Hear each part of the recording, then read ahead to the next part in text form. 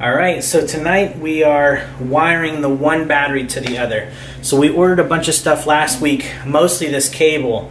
We're using a double-aught cable to connect the front to the bottom battery because when we built this battery, it's 7 in parallel tied to 7 in series. And so the 7 in parallel that ends up between the two, there's 4 on the bottom and 3 on the top, and so we needed a way to tie those together. So we thought to minimize the resistance, we would use a nice thick heavy cable.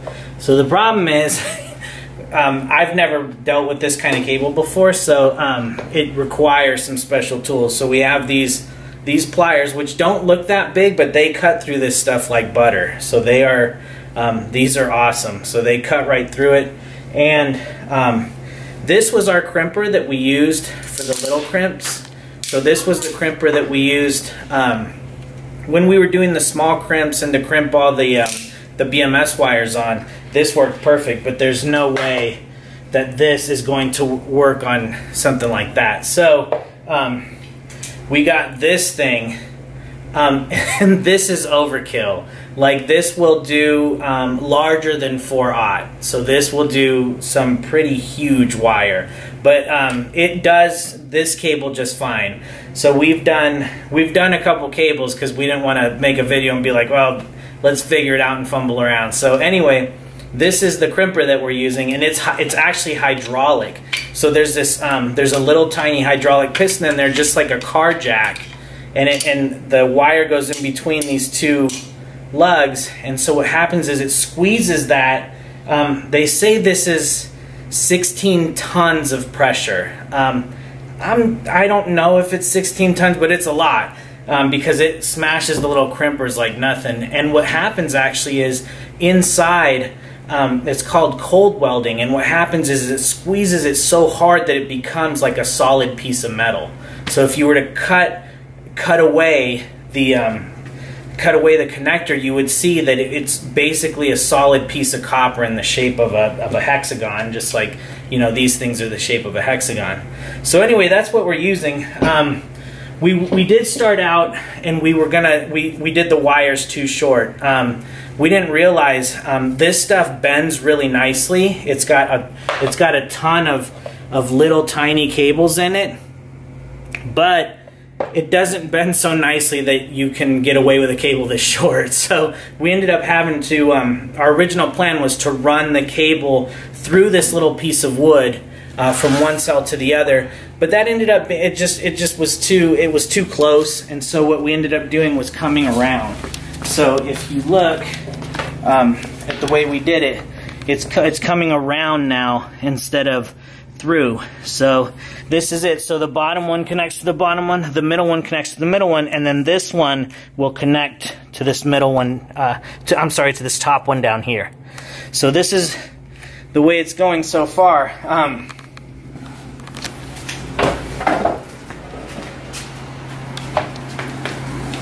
We're just going to show you the technique that we used because when it wasn't something that's super obvious. So we'll go ahead and make up a cable. So first thing we do is start with this, and I use these to just strip away about just over a ½ of an inch. So they're amazingly sharp, and the nice thing about this wire is that there's this little protective it's almost like a paper, and it doesn't let you cut it too far. So it's pretty neat stuff. So I've done like 5 or 6 of these now, and I haven't cut a single strand of wire, which I can't say is the same with working with smaller wire. So anyway, that's what we do, and then we take one of the connectors. So we bought some connectors, and so a lot of people like to spin these on here just to make sure no stray hairs get out. So you can spin that on there, and it'll sit pretty much flush, and then we put it in this giant crimper and then crimp it. So and then afterwards we take a piece of heat shrink and we attach a piece of heat shrink pretty much almost all the way to where there's lettering. And then because these are so close, what we do is we put it in a vise and then we bend this tab up at about a 45-degree, maybe a little steeper angle. So right now they're flat. And so we put it in a vise and just take a little hammer and pound them up so that they'll fit right. So this is the start of one, and we'll set up the camera because I actually need my wife to hold the cable when we do this. So anyway, we'll set this up and then we'll show you how we crimp them on. Okay, so that's on there like that. You want to hold it?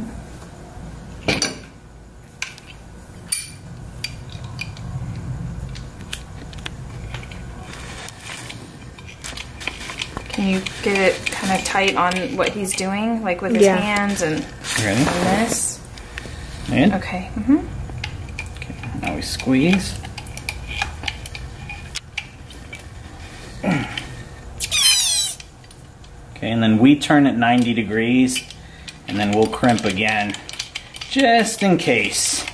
It seems to have, we've not had a bad crimp yet, and we've been turning it 90 degrees, so we're gonna stick with what works. All right, so this is what it looks like when it's done being crimped, and that is on there really well. So now what we do is we put a piece of heat shrink on just to kind of protect it from getting too badly oxidized. So there's that.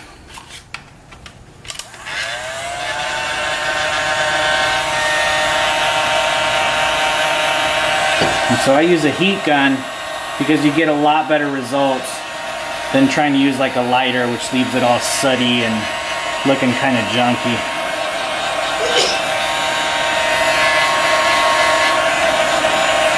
So once it's done,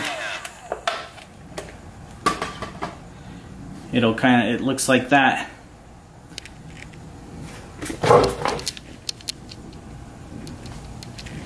So now, take this guy, and we're going to bend it in on itself.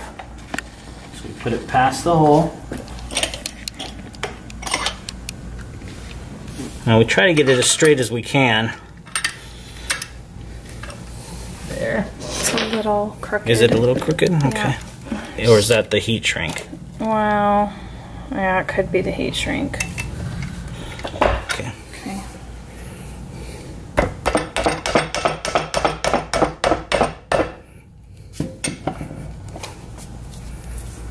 And so what that does is it gives us a cable that comes away from the other bars. So we can go in and tie this to the other bars. Alright, so we are ready to measure how long this is. And we've had better luck with just kind of bolting one side and then running the other side than we have with we tried to do it with a piece of rope, and then we tried to do it with something else, and it didn't work out very well. So what we do is I've already loosened this one under here, and you can see we've kind of covered everything up to minimize the risk of shorting this stuff out, because there's a lot of power in here. There's a lot of danger and there's a lot of power in these batteries, and they're able to discharge much higher rates than a lead acid battery. So we're trying to be, as careful as we can, just to minimize having an accident or anything like that. So we've got everything kind of covered up so that nothing is exposed or anything like that in case a wrench were to fall on it or a screwdriver, we slipped or something. So we've covered most of that stuff up. And so now I'm going to reach through here and put this through, and then we'll just stick it on here. And I always thread them by hand just to be sure that I'm not cross-threading them.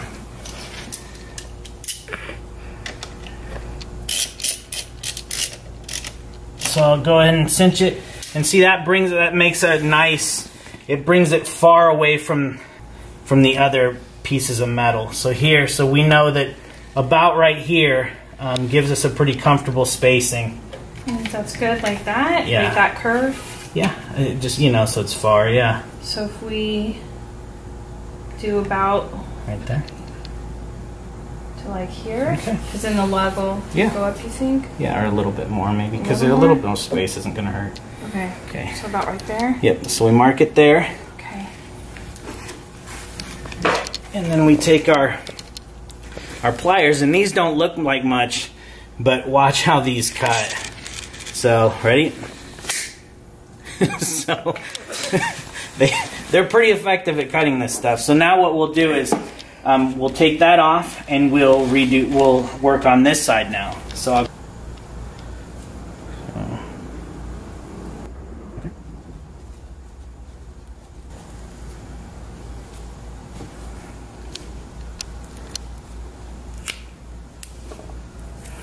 So if we compare this to the lug, we see that it goes all the way to the end. Whoops. So now we're going to make sure we remove all this cardboard and make sure all the hairs are in. But if we compare this, we see that we're going to have plenty of wire there. So once we put that in there. And then with this one, it's important to line them up so that they're at least facing the same way. This wire is so thick that it does not twist much. So we have to ensure that it's labeled there. But what we want to do is look around and make sure that we don't see any wires coming out of there. Because that's what causes shorts and stuff, is those little wires hanging out. So make sure it's lined up with that one. Yep.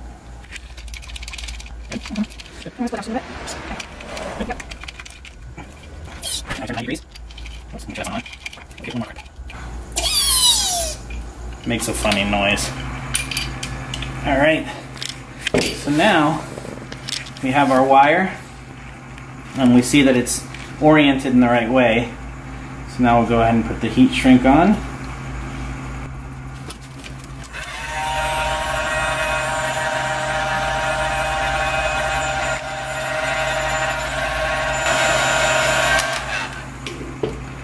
Alright, so that's set.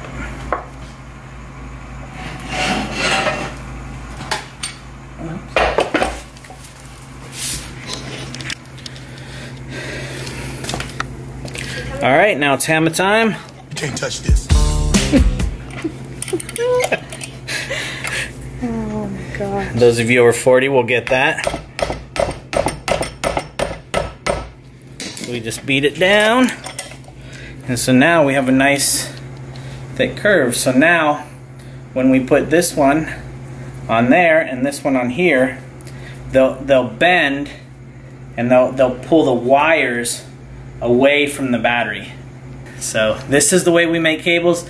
We saw several videos making them, and we didn't know what to expect with this big of wire. And it was, like I said, we had to sort of change plans mid-project because we didn't realize this cable needed so much space. But now that we've kind of worked with it a little bit, we're a little bit more comfortable with it. And these crimps, from the videos I saw on the internet where they cut the crimp off and it's a solid, like, it really welds itself to this. So this is supposedly the best way to do it. The other ways I've seen to do it is there's these big giant, they look like bolt cutter type things, and they just put a big dent in one of the top of the things, and I've heard that that's just not as good. The other way we've seen is there's this little thing that people use a hammer to kind of drive a wedge into the top, and again it didn't seem as good as this method. And this tool, I'm gonna say, was less than $30. It really wasn't very expensive. So in my opinion, if you're gonna do your own cables, it's worth buying this tool. So anyway, that's how we're making our cables. Alright, so now we're gonna just test fit it. So again, I'm doing this by hand just to be sure that we have everything set. When we do this for real, we will likely use, there's this grease that you can get that prevents the oxidation of the bolts. So we'll just dip a little Q-tip in that and run it around the threads just to be sure there's no oxidation that happens at that joint point. So anyway, this is just test fitting for now. We're not going to cover it in a bunch of grease. We're just making sure everything fits and that everything works. So we'll get this hooked up and then we'll measure our voltages just to be sure that we have it hooked up correctly. So as you can see, this does a pretty good job of pulling the cable away from the other bars, especially if we cheat it up a little bit. So here, we'll screw this in. Okay, and then this one's loose as well because I was tightening that one. So there, it's on there good. And so what we've been doing is taking this, which we had already made to kind of cover it up, and just sort of wrapping it around so that it covers everything, kind of like that. And then we'll bring another piece in here and then we'll do the entire cable, kind of like we did these here. So if you can see those. So what it does is it covers everything up so that there's no, you know, slipped wrenches or anything like that. So it's all wired up. We'll make another piece here and just kind of cover this whole thing. We'll make a piece for this side, on this side, to cover this whole thing here. Again, there's a lot of voltage coming out of these things. So what we're going to do real quick is just make a test measurement to see if our voltages are on. Alright, so our utmost negative is down here at the bottom, and our most positive is at the top. And so we're just going to go ahead and come in from the side where we can't, there's less risk of having a short, and then we should see the voltage up there. Yep, 55.7. 55, okay, good. So that's what we expected. These are wired correctly now, and they are, you know, they should be the right length. And wire this thick over this small of distance, there shouldn't be a lot of resistance. So this should look very similar to all these other ones that are tied 7 in parallel. So it should do quite well. So we'll go ahead and work on making another piece of loom to cover this, and then cover the wire, and then cover this backside of the bus bar there. So so far it's turning out pretty good. We had to modify our plan a little bit. You can kind of see our hole here where we thought we could get a wire through there, but these are just too thick, and so it ended up not. It's just not safe enough, and so making a bigger loop like that to get the wire away from the other bus bars was a better idea. So that's what we're going with, and we're trying to put as much stuff in between each one so that it doesn't accidentally kind of, you know, get crossed and stuff like that. So that's our wiring setup.